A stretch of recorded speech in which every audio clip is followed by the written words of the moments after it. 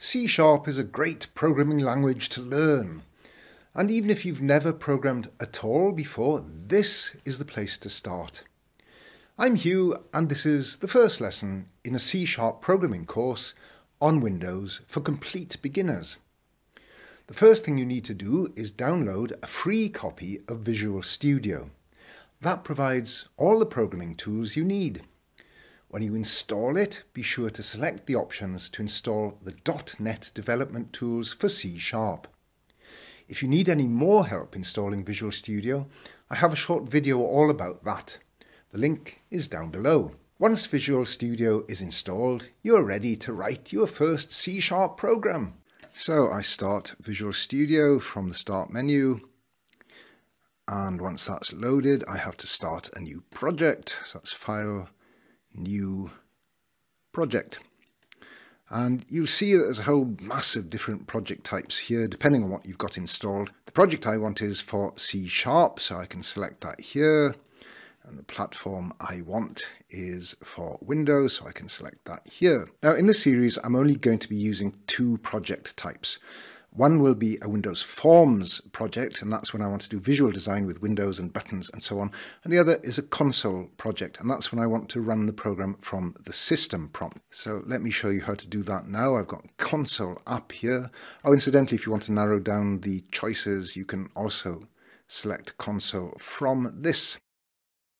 So here you can see that I've narrowed the choices now down to just two. So I've got C#, Windows, Console, and I've either got the choice Console App or Console App.NET Framework. Either would do. However, this first choice, Console App, is the newer project type. It uses all the latest code and tools called .NET Core, which were developed for cross-platform development so that programs can be created for Linux and macOS as well as for Windows, whereas the second one, Console App.NET Framework, that is the older version which could only be run on Windows. Doesn't really matter for our purposes, but I'll select the newer version, Console App, and click Next. Now I can give it a name. I just call it My Project by entering in the project name field. Location, well, you could browse, if you wanted to browse to a specific location, you might want to create a subdirectory on disk to store all your test projects. I leave it as it is, and I'm ready to go. Click Next and Create. And after a few seconds, up should pop my project, and you can see that it's listed in the Solution Explorer window over here. This is where your projects will be listed, and any code files they contain will also be shown. Now, it's automatically written this file called program.cs, and it's written this ready-to-run piece of code into it that just displays Hello World. Here, console is the name of a class. I'll explain classes later on.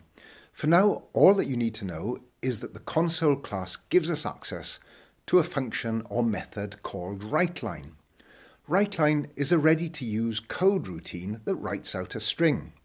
Here, a single line of text. In C#, a string is a piece of text between double quotes, like this string, Hello World. So here we have a complete line of C# code. The C# language has its own special syntax, its grammar, that we have to use when writing code. The syntax here is first the class name, console, which gives access to the WriteLine function or method. Then a dot, then the name of the function, WriteLine, then a pair of parentheses. They show that WriteLine is a function, and a semicolon to mark the end of this complete statement. Since the WriteLine function expects to write a string, I have to put that string, that's this text between double quotes, inside the parentheses. That causes the string to be passed to the function, so that the function can write or display the text on screen. The names of things in C# must be in the correct case, and that's something you have to watch out for too. So console must have a capital C. If I put a lowercase c instead of an uppercase C, then Visual Studio shows me this red squiggly line, which is an error marker. Hover your mouse over the error marker, and it will give you an error message. The name console does not exist in the current context. That's because it doesn't like this lowercase c. Put the capital C back, and we're back in action. Now let's actually write some code. So Visual Studio automatically generated this. I want to write my own code. Select all that's there by pressing Ctrl A and backspace to delete it. Now, let me write some actual code. And if you're following along with Visual Studio loaded, try this out yourself. String, space, then first name. Here, string is a data type. Remember, string is a piece of text. And first name, that's the name of a variable. So a variable is just a label to which values can be assigned. And I can refer to the label in my program when I want to get at a piece of data. So again, we've seen console before, console.writeLine. Now you'll see as I'm writing that Visual Studio is making these suggestions. This is its IntelliSense system, and it tries to analyze what I'm writing and save me time by suggesting things that I might want to use in my code. So here I want WriteLine, so I'll select that. It saves me the bother of writing it. Press Tab to accept that suggestion. And now I'll put text I want to display. Enter your name. Have to have a semicolon at the end. Check there are no red squigglies. Now it's suggesting again something that I might want to write there, which is an assignment to the first name variable. Don't rely too much on these suggestions. They won't always get it right. I'm going to do the longhand way. First name equals. Now I'm going to write the console class name again. And this time I'll accept its suggestion of read line, because that is exactly what I want to do. I want to read a line and press Tab to accept it. Read a line of text entered by the user. Then I want to write something. WriteLine, I'm going to use the IntelliSense to save my typing effort.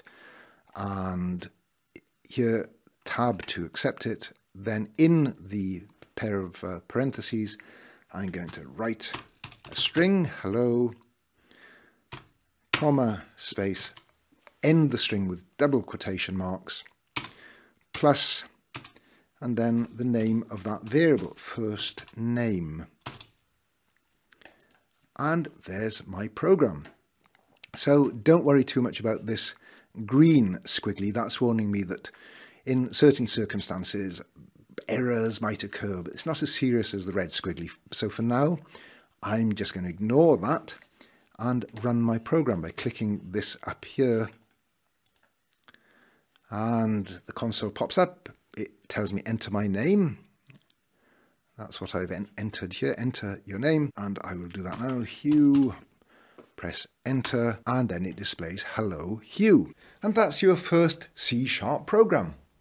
Thanks for watching. To follow this tutorial in order, bookmark the playlist which is shown under this video. If you liked this lesson, give it a thumbs up, and to make sure you get notified whenever I upload new lessons, subscribe to my channel and click the little bell.